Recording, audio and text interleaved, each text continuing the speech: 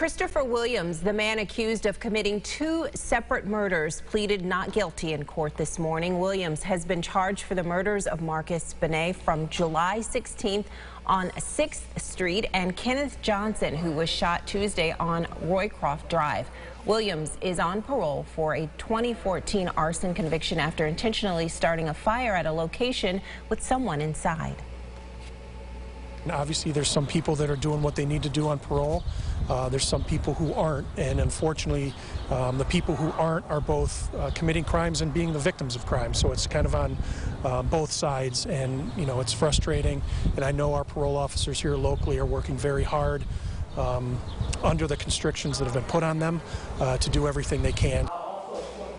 Officials say he will remain in jail as the case moves forward.